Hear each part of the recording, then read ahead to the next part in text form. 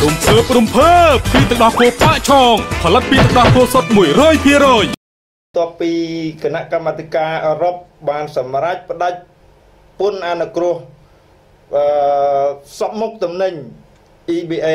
ចំនួន 1/5 ស្មើនឹង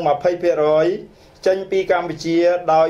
មិនផ្ដាច់ទាំងស្រុងនោះកម្ពុជាត្រៀមរួចជាស្រេចនៅទឹកប្រាក់សម្រាប់បង់ទៅលើការនាំចេញទៅកាន់សហភាពអឺរ៉ុបដោយចំណាយជាង$100 លានសហរដ្ឋអាមេរិកក្នុងមួយឆ្នាំនេះបើយោងតាមប្រសាសន៍របស់សម្ដេចតេជោដែលថ្លែងនៅក្នុងពិធីប្រគល់សញ្ញាបត្រដល់គរុសិស្សគរុនិស្សិតបញ្ចប់ការសិក្សាឆ្នាំ 2018 ឆ្នាំ 2019 សរុបចំនួន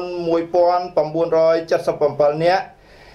នៅវិទ្យាស្ថានជាតិអប់រំកាលពីម្សិលមិញជាមួយគ្នានេះដែរសម្ដេចបានធ្វើការអះអាងយ៉ាងច្បាស់ថាការធ្លាក់ចុះផ្នែកសេដ្ឋកិច្ចកម្ពុជានោះមិនមែនមកពី EBA នោះទេគឺទីផ្សារកម្ពុជានៅតែមានទៅកាន់សហភាពអឺរ៉ុបដដែល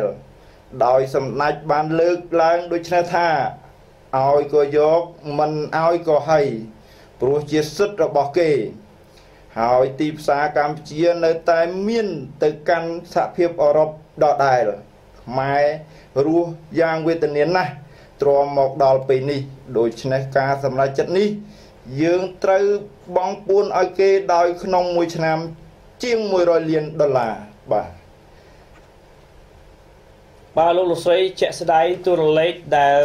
អ្នកសេដ្ឋកិច្ចបានបង្ហាញនោះគឺចំនួន$100 លានសហរដ្ឋអាមេរិកដែលកម្ពុជានឹងត្រូវបង់ពន្ធបាទដើម្បីនាំនៅផលិតផលរបស់ខ្លួនចេញទៅសហភាពអឺរ៉ុបនៅសហភាពអឺរ៉ុបលោកលោកស្រីជ្រាបហើយថាមានបណ្ដាប្រទេសជាច្រើនបាទដែលបានបញ្ជាទិញនៅផលិតផលរបស់យើងជាពិសេសនោះគឺវិញ្ញាណភ័ណ្ឌដូចជាសម្លៀកបំពាក់ស្បែកជើងជាដើមហើយនឹងកសិផលមួយចំនួនទៀតដូចជាម្រេចបាទដូចជាដំឡូងមីបាទហើយនឹងកសិផលផ្សេងទៀតដែលមានជាច្រើនហូហៀស្រូវអង្ករពោតសណ្ដែកជាដើមដែលត្រូវនាំចេញទៅឯអឺរ៉ុបនោះដូច្នេះតាមការប៉ាន់ស្មានគឺ$100 លានសហរដ្ឋអាមេរិកដែលកម្ពុជាត្រូវតែចំណាយលើការបង់ពន្ធដើម្បីនាំចេញនៅផលិតផលរបស់ខ្លួនទាំងអស់គ្រប់សារពើលើកលែងតែអាវុធទៅកាន់ទីផ្សារនៅឯប្រទេសសហភាពអឺរ៉ុបបាទលោកលោកស្រីឥឡូវនេះយើងនឹងបន្តតាមដានតទៅទៀតចំពោះការសម្រេចចុងក្រោយរបស់សហភាពអឺរ៉ុបថាតើនឹងមានចំនួនប៉ុន្មានពិតប្រាកដទៅលើប្រភេទមុខទំនិញណាខ្លះដែលសហភាពអឺរ៉ុបដែលត្រូវបានដក EBA ដកនៅការអនុគ្រោះពន្ធនេះហើយនឹងបន្តអនុញ្ញាតឲ្យកសិផលឬក៏ផលិតផលរបស់កម្ពុជាចេញទៅទីផ្សារអឺរ៉ុបនៅក្នុងកម្រិតបង់ពន្ធប៉ុន្មានបាទ